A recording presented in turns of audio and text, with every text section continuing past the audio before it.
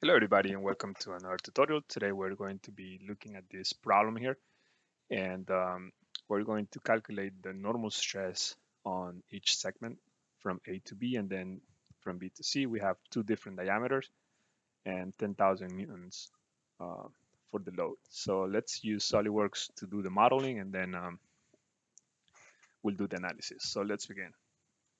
So first, let's create a new part. The problem is in millimeters, so we're going to change the units to millimeters.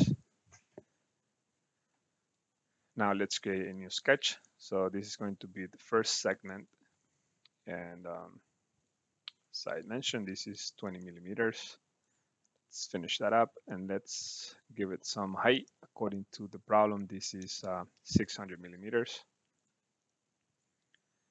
So now we're going to use this face to sketch the next segment, which is 15 millimeters. Let's hit OK. And according to the problem, this is going to be 400 millimeters. So we can see how the part looks, and then let's compare to this one here. So 400 and 600 millimeters, 20 millimeters for diameter on the first segment and 15 millimeters for the other one. So now we are ready to start the simulation. So let's go to simulation, new study. We can keep the same name. You can rename as you wish. The first thing we have to do is let's apply a material. You can do any material you want. For this case, I'm going to use 1060 alloy with the modulus of 60,000 Newton millimeter square. Next, we're going to apply a fixed geometry, and we are going to assume the part is fixed at this end. So let's hit OK. Next, we're going to apply a force. We have the force, according to the problem, is 10,000 newtons acting on this. So the force is acting on the opposite direction, so we need to reverse. And the force quantity is 10,000 newtons, and we can hit OK. We can do a quick mesh. You can refine as you wish. For now, for this problem, we can just keep it with the default settings. So now we're ready to do the simulation, and we can just run the study.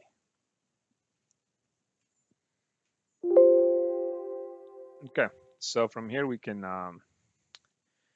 see a few things. We get the von Mises displacement and strain. What I like to do is, the first thing I like to do is double click on the von Mises stress, change the units to Newton millimeter square, and then right here I like to change to floating so I can read better the values. And the for the displacement, let's do the same thing. Double click on displacement, and here you can change the units if you wish. I think I'm good. The only thing I'm going to change is the floating value and then the strain value. Let's do the same thing.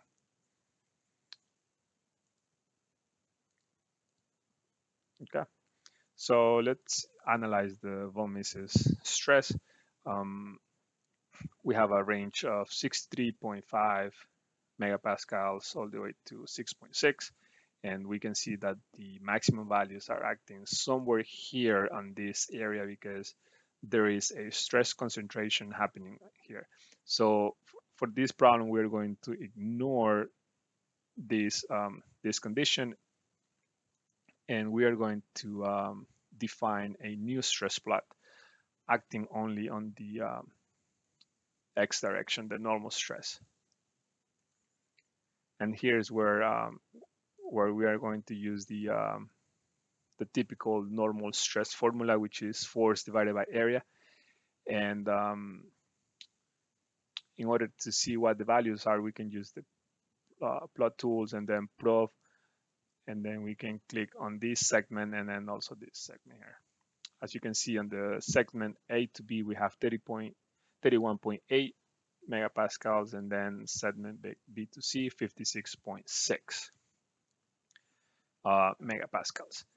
So let's take a look at some hand calculations that we did in order to confirm these values. So the normal stress on each segment, as I mentioned, force over area, we have 31.83, and then segment B2C 56.59, which is exactly what we obtained in SolidWorks. Once you find that, we can also see the displacement, the total displacement here, and we get a 0.696 millimeters displacement acting on the tip of the component, which makes sense. You can also do some animations here just to see how the part is going to be acting. You can reduce the speed right here, and that's how I'm expecting the part to behave based on those loading conditions. So similarly, you can see the strain value. Strain value is just the stress, the normal stress divided by the modulus of elasticity. Once you put that on your calculator, you should be able to obtain these values right here. So we can see that the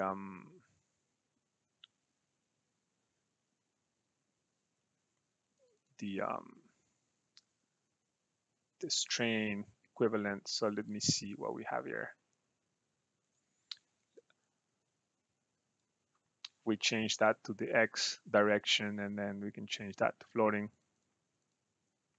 Increase some decimal places here. So we have some values here. So let's group proof. So right here we have 0.0005 on this segment and 0.00094 on the other segment. So let's see the hand calculation here. So on segment A to B, which is from here to here, we have the normal stress divided by the E value, and then we have 0.00053, which is exactly what SolidWorks is giving us. And this is how you simulate and calculate these values in SolidWorks. Thank you for watching, and I hope you enjoyed the video.